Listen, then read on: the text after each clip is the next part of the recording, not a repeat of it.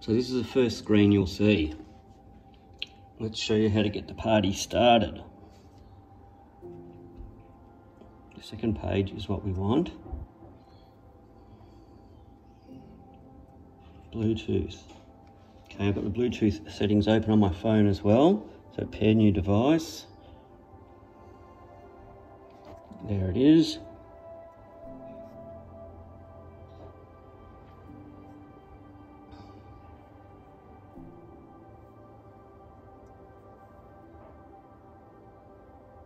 Okay, that's paired. So we go back. Can you see the pluses? I don't know if your camera picks those up. This is where you add all your apps or your plugins. These little symbol means Dashlink, that's Grom's operating system. There are the apps that you'll download from the Play Store should you install Gaps, which I encourage you to do, and explore these shortcuts as well.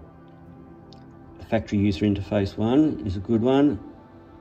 And then CarPlay, of course, and then a shortcut which I like is Bluetooth.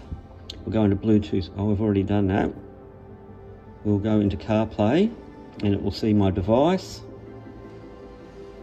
Tap to connect. Finish setting it up on your phone, which is difficult. Look at that. Use CarPlay, it's done.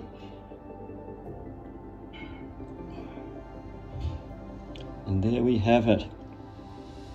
Now we can also change the settings here to metric. Kilometres, Celsius, right-hand drive.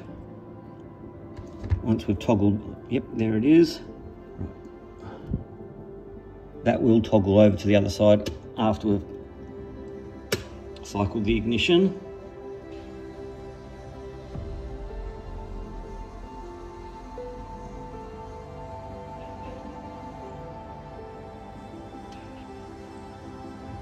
Look at that. It's everything you want.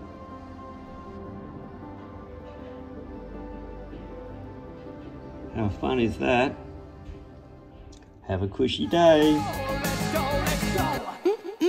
I love technology.